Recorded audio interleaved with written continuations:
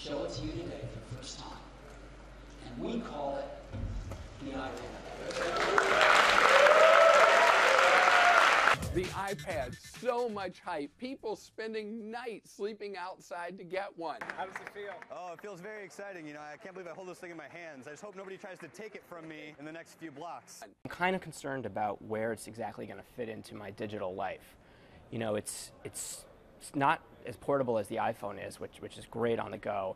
And when I'm at home, it's not nearly as powerful as my desktop computer. The typing, you know, for me, I couldn't type on this thing, but with the external keyboard, it might be. In the Wall Street Journal calling it a wicked fast laptop killer. Wow, well, the New York Times not too happy with its touchscreen keyboard or lack of the camera, but still calling it, quote, deeply satisfying and goof-proof. Really pretty screen and the graphics are great. Well, I think it's really cool because it's kind of like a mini computer, except it's easier to carry around with you, so you don't have to lug a giant computer with you. It's opened the world.